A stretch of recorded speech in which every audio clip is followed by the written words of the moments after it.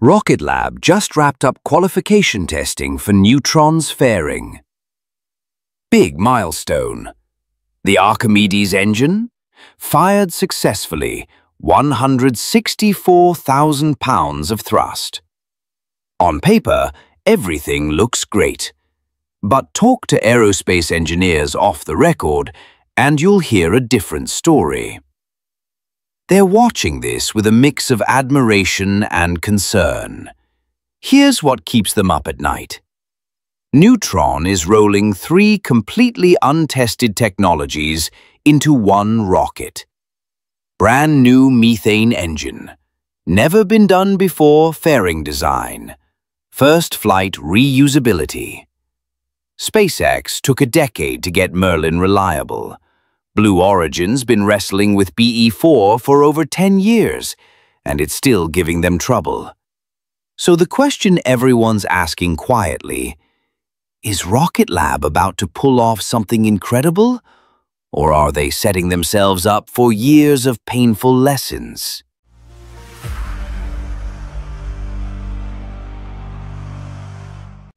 Let me be clear about something first. What Rocket Lab's accomplished so far is genuinely impressive. The Archimedes engine isn't some incremental upgrade. It's a full-flow staged combustion methane engine, same class as Raptor and BE-4. Test firings looked good, solid thrust numbers, efficiency where it needs to be. The Hungry Hippo fairing passed its tests, opening and closing in 1.5 seconds. Hardware's moving to the launch pad. By every traditional metric, Neutron's on track. But that's where things get complicated.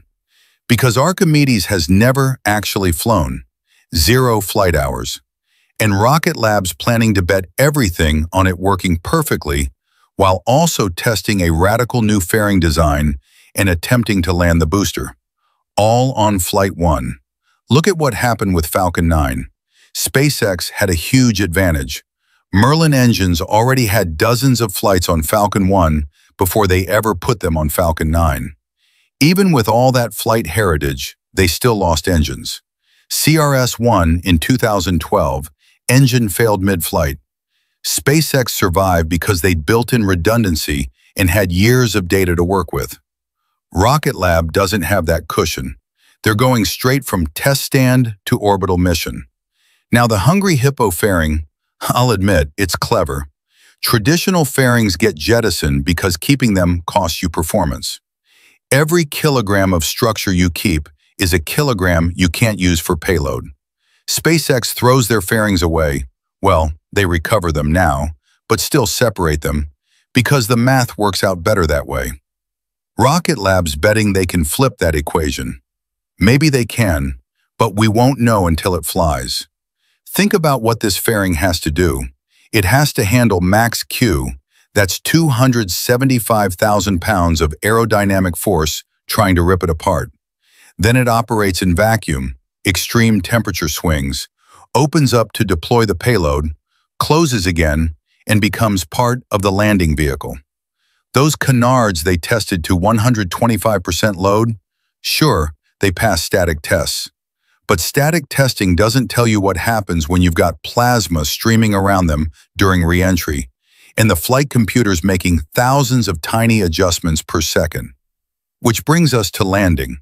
Rocket Lab caught an Electron with a helicopter once. Spectacular footage, really impressive engineering, but that's completely different from what Neutron needs to do. Propulsive landing is brutal. You're coming back from orbital velocity, managing extreme heating, structural loads, aerodynamic control, engine throttling, all while your software juggles thousands of variables in real time. SpaceX made it look easy eventually, but watch their early attempts. Boosters exploding, tipping over, slamming into the drone ship. It took them 20 missions to get consistent, and they could afford those failures because landing was a secondary objective. The primary mission, delivering payload, that kept going. Will Rocket Lab's customers be okay with that level of risk? I'm not sure insurance companies will be. Here's the part that really worries me. In aerospace, there's this principle everyone learns. Change one thing at a time. New engine? Use a proven airframe. New landing system? Use a proven engine. That way, when something breaks, and it always does, you know where to look. Rocket Lab's throwing that rule out completely. If Neutron's first flight goes wrong, how do you even diagnose it? Was it the engine? The fairing? The landing software? When you stack unknowns on unknowns, troubleshooting becomes exponentially harder. Look at what happened to Blue Origin with BE-4.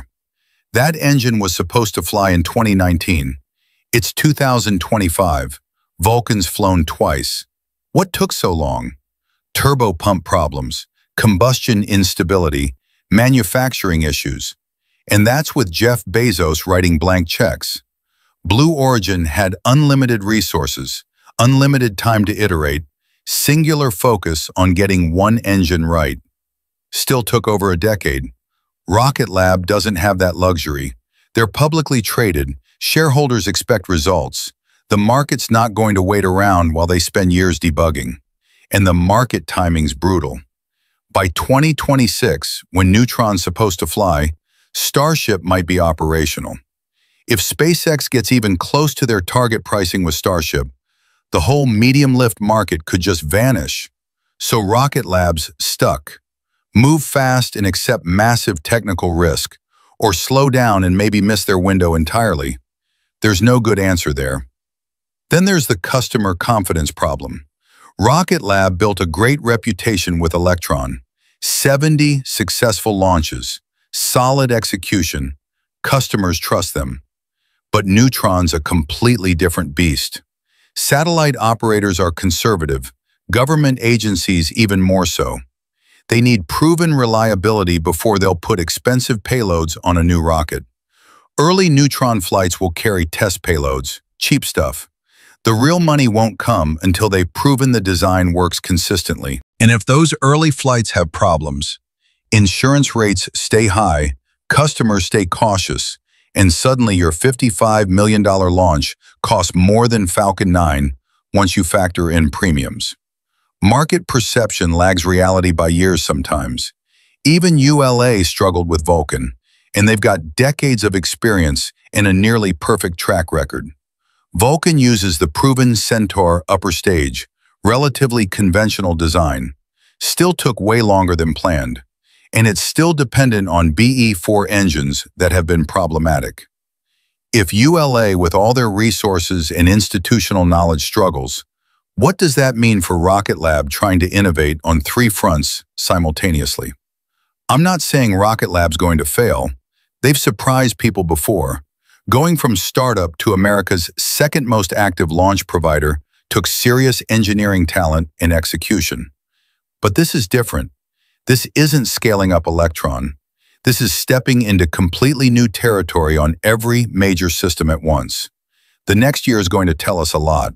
Neutron's first flight will answer some questions, raise plenty of others. Nothing ever performs exactly like the models predict. There will be surprises, good and bad. What matters is how Rocket Lab handles them, how fast they can iterate, how well they can fix problems, how they manage customer expectations through the learning process. That's what separates success from expensive lessons. The aerospace industry's seen bold bets before. Some pay off spectacularly, most don't. We're about to find out which category Neutron falls into. So here's where we are. Rocket Lab's making a massive technical bet. 3 unproven technologies launching together. History's not on their side with this approach, but if they pull it off, it'll be one of the gutsiest moves in commercial spaceflight. Next year is going to be fascinating either way. I'm curious what you think. Is this brilliant or reckless? Let me know in the comments. And if this kind of analysis is useful, hit like and subscribe to New Space Review. We dig into these stories deeper than most. Before you go, check out the video on screen about how SpaceX is planning to move Starship across the ocean. Marmac 31 is a game changer for their whole operation. Really interesting logistics story that connects to what we talked about today. Thanks for watching. See you in the next one. On January 1st, SpaceX VP Kiko Donchev revealed the answer to a billion-dollar question. How do you move a 230-foot rocket across the ocean? The Marmac 31 barge just completed its first trial run. But the real game-changer isn't the ship, it's the cargo. Instead of transporting new boosters, SpaceX might send Booster 12, a vehicle that already flew and was caught in Texas, to launch again from Florida. This isn't rocket reuse anymore. This is rocket redistribution. But can hardware that survived re-entry survive a sea voyage?